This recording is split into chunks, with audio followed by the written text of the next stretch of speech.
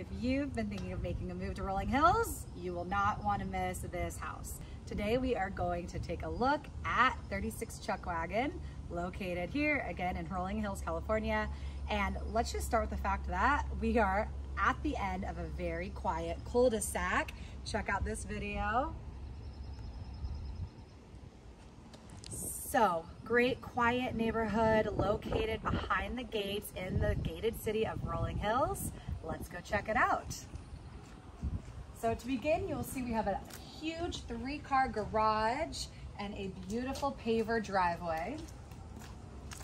As we enter the front of the home, we have this awesome flat, open, grassy area. So this does have a little bit of a unique layout, which we'll talk about, but this is one of the bigger, flatter areas of yard for the house. Now come on in, let's go inside.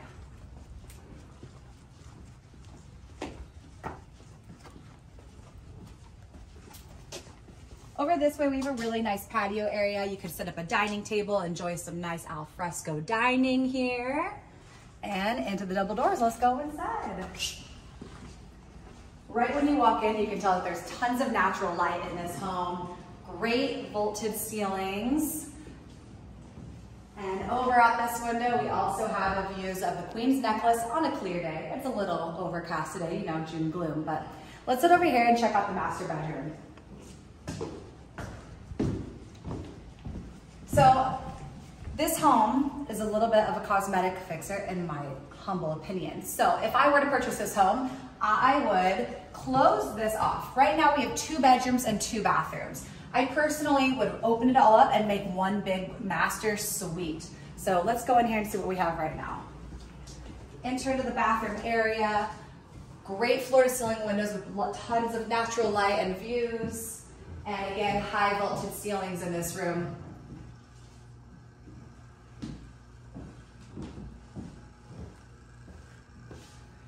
There's Annie in the camera. And same thing over here. We've got another bedroom. This one's a little bit darker. It doesn't have the ceilings vaulted. And then a bathroom at the end of the hallway as well. So like I said, I think it makes most sense to combine these 2 bedrooms into one big master suite. The home does have 6 bedrooms. Unless you need 6 bedrooms, I think that it's easy to consolidate and open up the floor plan a little bit more. Let's head this way into the family area and the kitchen. So right when you walk in, again, floor to ceiling windows. You've got a nice door that opens up to the patio, high vaulted ceilings, and then we've got the kitchen here off to the side. All right, now another thing I would do if I were to purchase this house, we've got a lot of bedrooms kind of tucked back in this corridor and a smaller kitchen for the size of the house. So I would actually blow out this bedroom here. This is like bedroom number 6, let's say. I would blow out this bedroom, and that way you could actually push open the kitchen and make more of an open floor plan between the kitchen and this living area. Open this up, have your al fresco dining out there. But let's go see what it looks like right now, just to give you an idea. So like I said, we've got 2 bedrooms over here with a shared bathroom.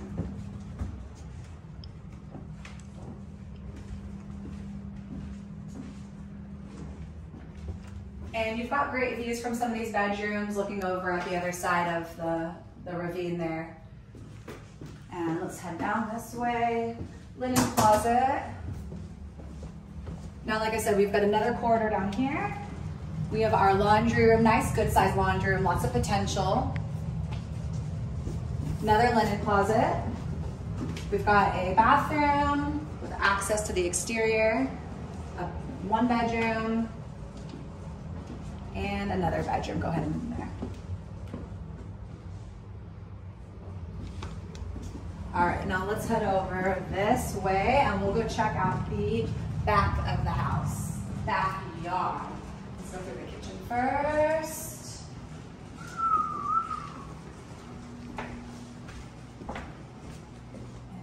And let's head out here. So you've got a really nice deck out on this way. Again, I would probably consider clearing out some of these trees, and it would open up your views to the hillside across the way again. And let's head down here and let's check out the lower pad. So this house is sitting on a little bit more than an acre, but again, a lot of the front pad is in the front of the house. There is a second pad down below that I'll take you to, and a good sized side yard over here.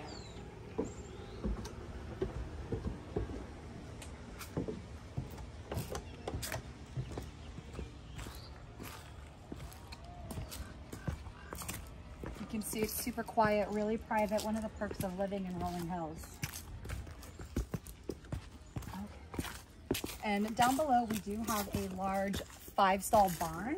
A lot of the properties in Rolling Hills are zoned for horses.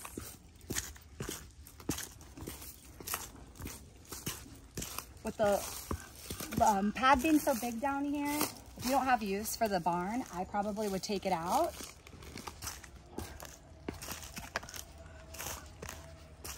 And you can see when we get down here, it's a good size. So like I said, I would consider taking this out unless you need like a big storage garage area, possibly turning it into like a guest house, an ADU, accessory dwelling unit. Maybe you can even talk to the city about getting permits and adding possibly a pool down here, having a pool house. And then let's go check out the view from the end of the property here.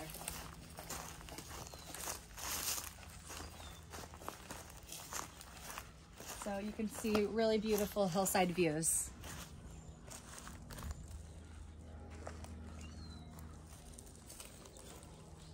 So that's it. Thank you for checking out 36 Chuck Wagon. Again, this home is located in Rolling Hills. Home schools for you, elementary school is gonna be Dapple Gray. Middle school will be Miraless, which is actually really close. I'd say about a 5-minute drive. And high school, as always with PV, you get your choice, Peninsula or PV High. And again, if you are thinking of making a move to Rolling Hills, please feel free to reach out. Thanks.